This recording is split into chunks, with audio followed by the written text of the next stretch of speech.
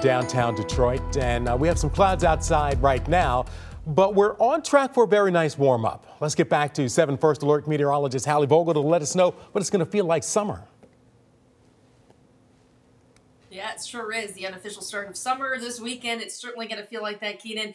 The rise in temperatures, the humidity, and of course the combination bringing the threat for maybe a few storms from time to time. Not a washout this weekend, which is great news, and it is certainly going to be warm. A few light showers out there right now. We have plenty of cloud cover across Metro Detroit as well, so we're going to see that today. It's going to keep our temperatures down a bit, but then heating up quickly this weekend, and we'll talk more about those storm chances for the holiday. Do want to get to some river updates. So the Huron River right now is 7 feet and steady due to fall below flood stage by Wednesday morning. So it is going to take certainly some time. The good news is the rain today is light. It will not contribute to any more river flooding. River Raisin right now is 9.5 feet and steady, and that is due to fall below flood stage tomorrow morning. Good news there. Of course, the huge problem up in the Tittabawassee River right now, the stage is just over 26 feet and slowly falling. So with that said, we're looking at it to fall below flood stage tonight, but of course the flooding will certainly continue. And then we're looking at the Saginaw River, which is also falling slowly,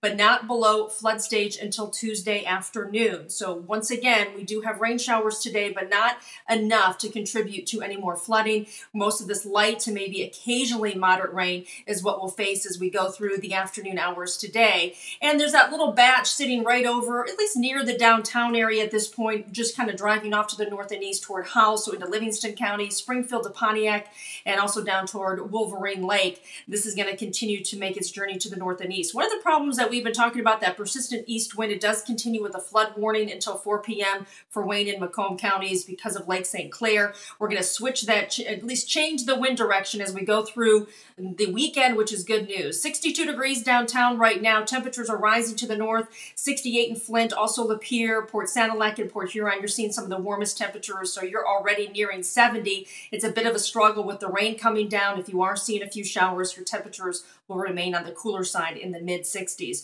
Hour-by-hour forecast takes us through a drier evening overnight into tomorrow. So tomorrow, by far, I think the choice, at least the pick day of the holiday weekend. It is going to warm up certainly on Sunday. We look at Sunday's forecast. Rain showers more likely in the morning, maybe drying out a bit for the afternoon. Pop-up showers and storms with the heat and humidity come on Monday. We will certainly work on that timing as you spend your time outdoors this weekend. 67 for a high today. Will drop down into the 50s tonight, maybe areas of fog tomorrow morning.